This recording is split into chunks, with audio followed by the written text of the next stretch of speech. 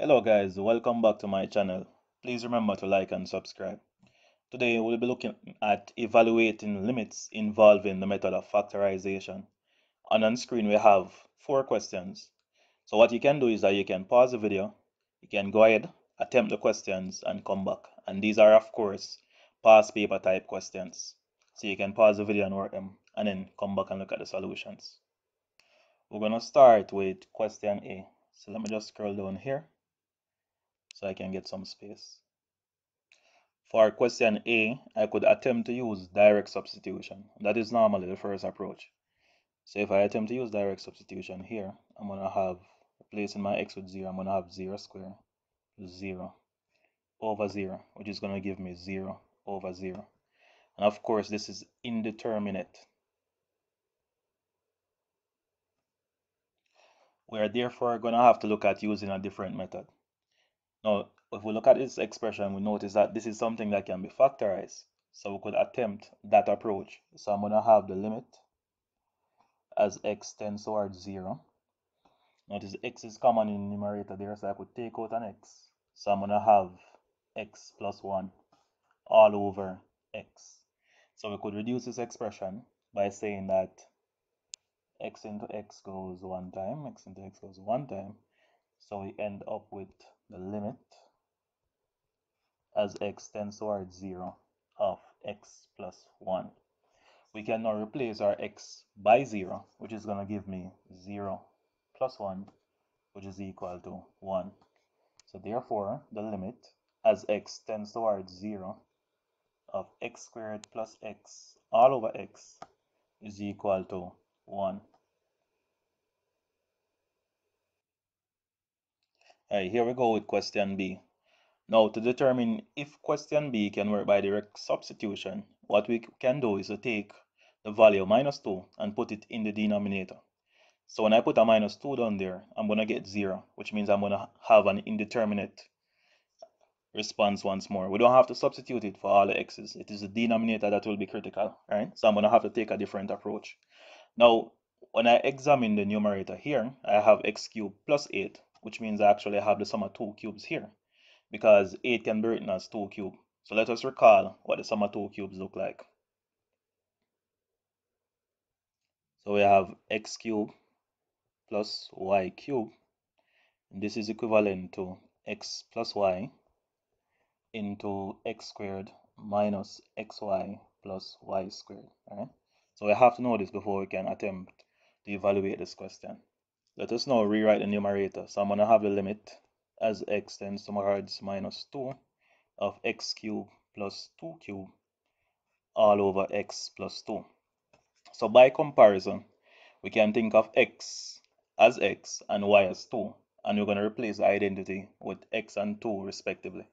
So I'm going to have the limit as x tends towards minus 2 of x plus 2 into x squared minus 2x plus 2 squared, which of course we could just write as 4, all over x plus 2.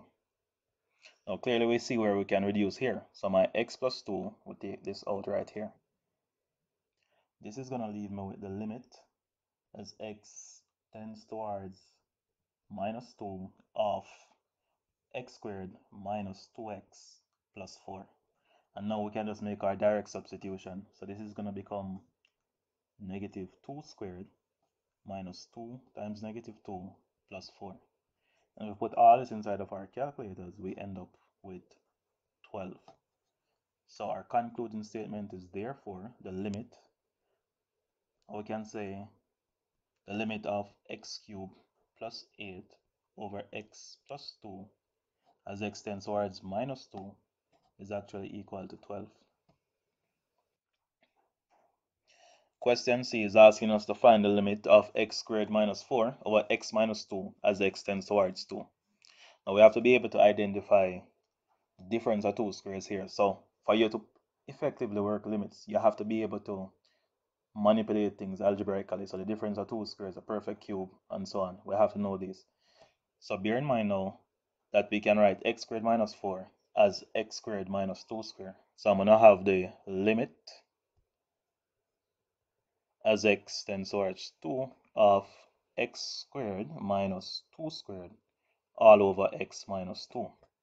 And we know the difference of two squares is going to become the limit as x tends towards 2 of x minus 2 into x plus 2 all over x minus 2. Now we can go right ahead and reduce. So I'm going to have this taking out this. So we end up with the limit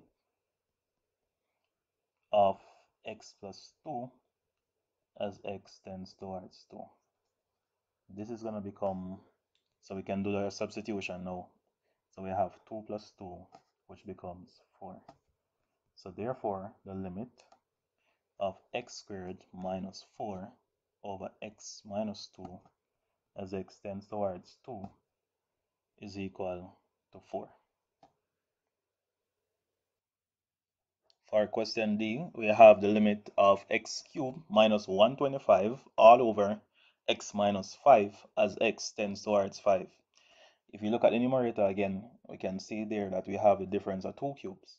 So we can go ahead and recall our property. So recall that x cubed minus y cubed is equivalent to x minus y into x squared plus xy plus y squared.